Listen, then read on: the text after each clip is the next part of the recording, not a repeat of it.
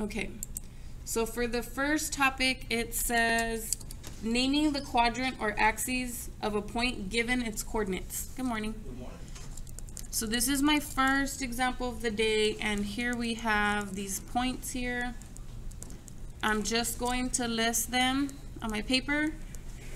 I'm going to briefly, quote unquote, lecture, right? Tell you some information, and then we'll figure out what to choose. So the options are different in each one, but I'll go over all of those options on the camera. Okay, so before we start, I have to talk about the coordinate system. It's called a rectangular coordinate system. Now it does have that name because eventually when you get to, maybe in college algebra, but I know for sure in pre-calculus, there is a whole nother coordinate system, okay? So the first one they talk about is the rectangular coordinate system, and then later eventually what you'll talk about is the polar coordinate system. So there's two. One has squares, one has circles. That's the big difference, okay? But for now, we're always going to concentrate on the rectangular system. So the things you need to know is first, this top right-hand one, this quadrant here, notice that with just drawing those little lines, I've created 4 sections, haven't I? Yes, ma'am. Those 4 sections are called the 4 quadrants.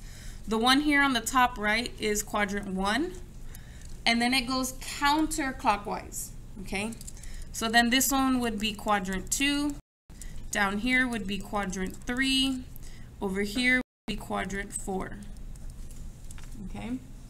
This horizontal line, and to get them like vertical and horizontal, people always get them backwards. Horizontal, I think of like how the sun is coming up on the horizon, right? Mm-hmm. And the horizon is this way, right?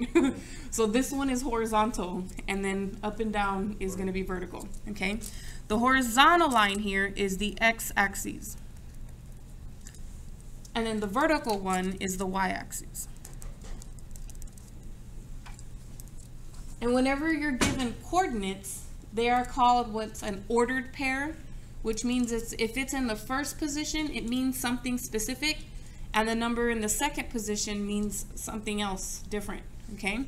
So for our rectangular coordinate system, the first position tells us the x coordinate, and then the second position tells us the y coordinate, okay?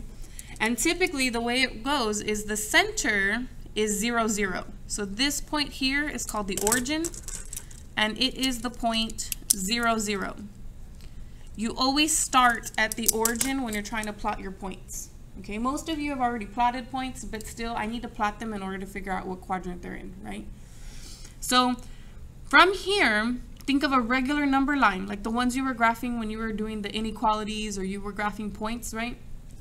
As you go this way, it goes in the positive direction, right? So in this way, you're going in the positive direction. I'm just gonna put a little plus sign. When I go in this direction, what numbers am I going into? Negative. The negatives. Now for the y, think of like a thermometer. If this were 0 on the thermometer, what numbers are up? Positives or negatives? Positives. And then what numbers are below 0? Negative. Those are the negatives. Okay? So just to give you an idea what it looks like, right? The coordinate system. So if we look at the point 0, 8, okay? I'll just take pink here. So for the point 0, 8, that means my x location is not going to move at all because it says move 0 spots, right? But my y location says a positive 8, which means from the origin, am I moving to the left, to the right, up, or down? Up. You're going up, okay? And it would be 8. So I don't know what these numbers are. We'll just pretend they're by 2s so that I can graph my point, right? 2, 4, 6, 8. So then my point would be up here. So this pink dot matches that ordered pair. 1 dot for each ordered pair, okay? Now going the other point, I'm going to use green here. So for this point, my x location is 3, positive 3. So from the center, am I going, my x value going to the right for positive or to the left for positive? To the right for positive. And if I do the same measurements, 2, 4, 6, 8, I'm going to be right here in the middle, right? Now I cannot put a dot there because I haven't finished the whole point yet. All I've done is say that x is 3. What else is 3? Y is 3. Y is 3. So not only do I have to move to the right 3, but I also have to move where? Up 3. Up 3. And where that lands is the point 3, 3. Okay? Now let's do another color. Let's see this blue color here. So 6 and negative 2. Which way am I going to move first from the origin? To the right. To the right, how many? 6. 6. And then what am I going to do? You're going to go down. Down 2. And since I've been going by 2s, I just used the first marker as negative 2, right? Okay. What about the last point? Put it in purple. So start at the origin. You're going to go to the left. Mm-hmm. And since these are going by 2s, it would be to negative 4 here, and then what direction? Up 1. So now I'm right here. Now the question is what quadrant or axes are these points located? Now that I have them graphed, right, I can tell you where they are. So where is the pink point? Is it in quadrant 1, 2, 3, 4, or is it on the x-axis or on the y-axis? It's on the y-axis. It's on the y-axis. Then what about 3, 3? The green point. Quadrant 1. Mm-hmm. And then the blue point, the baby blue point. Oh, you're in quadrant 4. Mm-hmm. And then finally the purple point. Quadrant 2. Exactly. So you can just draw this and then plot them. You don't even have to necessarily write it down. But if you're on a test, it helps me, right? If you've drawn all the dots everywhere, and if you accidentally labeled them, at least I know you know where the points are located. You just labeled them wrong. I can give you some kind of credit, right? So it's always good to write as much as possible when you're doing the reviews. But that's pretty much it. As long as you know the labels of everything and you can plot the dots, then you'll be able to figure that problem out. Okay? Let me get to the next one.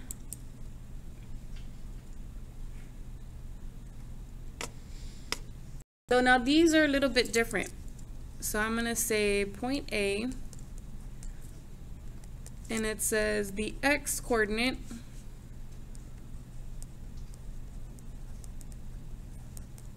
is negative,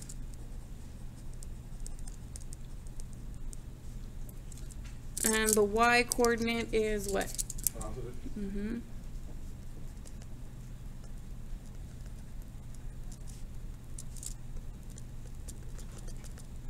Then it says point B,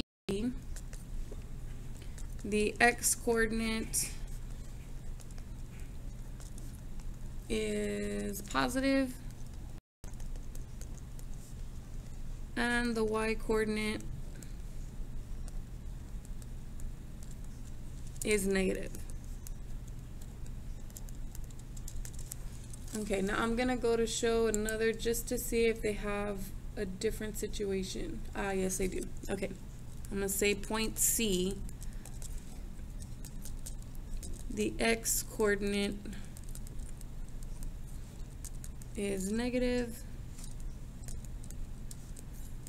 and the y coordinate is 0. So I wasn't sure if it was going to give me a situation where the y coordinate was 0, so I just wanted to keep clicking on more versions. So I'm going to work with these 3. I should be able to figure it out with these 3. So they don't tell me the coordinates. All they do is tell me what the signs are. So if I know what the signs are, I should still be able to tell them what quadrant I'm in. I just have to imagine I'm moving, right? So if I start at the origin, it says x coordinate is negative. So am I moving to the left or to the right? Left. To the left. Now I'm going to keep there. I don't know how many I'm moving to the left, but I'm moving some. Then it says, and the y coordinate is positive. So from there, would I move up or would I move down? Up. Up. And so then which quadrant am I in? 2. Quadrant 2. Same thing for B. I'm going to imagine it, right? The x coordinate is positive now. So if I start at the origin, am I moving left or right? Right. Right to the positives. And then the y coordinate is negative. So am I moving up or down? Down. Down. And so then which quadrant am I in? Quadrant 4. Mm-hmm. So you just move over however many you want to because they don't give you a specific number, right? but you could still figure out where the location is. This one's a little interesting, which is why I wanted to include it. It says the x coordinate is negative and the y coordinate is 0. So if I'm here, am I moving left or right for the x coordinate? Left. It's negative, so left. Then am I moving up or down for the y coordinate? No, It's 0, so that means don't move it, right? So then where do I land? on the x-axis. Correct. So then this one would be the x-axis. Okay, so far, not too bad, right? But we need to know those basics in order to make sense of all the rest of it. So now we can get into graphing.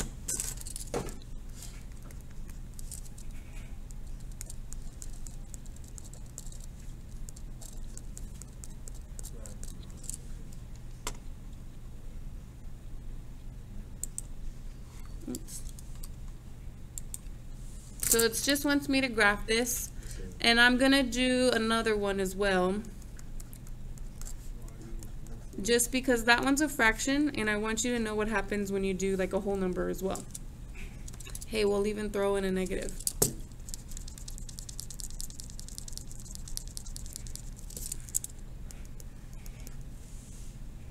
Okay, now there's a whole bunch of formulas, but right now what you need to know is that number in front of x is called the slope. Okay, whenever you have an equation and it's in this form, y equals, okay, the rest of it should always be able to be written as some number times x plus some other number.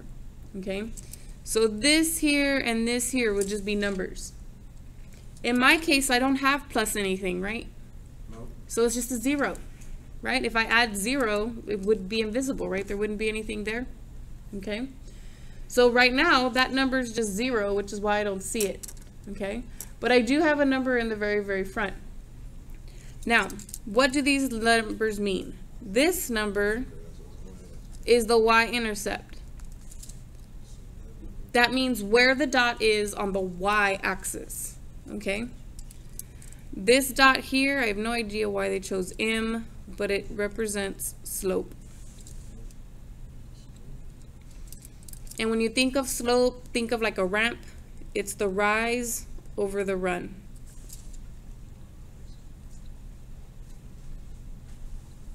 Now, to make things easier on yourself, there are like 4 different combinations of stuff to do, but I usually just use 2, but I guess it's worth mentioning. So if you have a positive slope, what it means is that your rise is positive and your run is going to go in a positive direction. So rise means up, right? And my run will go in a positive direction. 2 positives make a positive, right?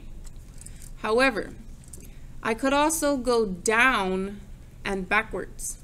If I go down, isn't that a negative? Yeah. And if I go left, isn't that a negative? Yeah, 2 negatives. What's a negative divided by a negative? Positive. A positive. So I have 2 options when you have a positive slope. Usually I just like to do the first one. I always go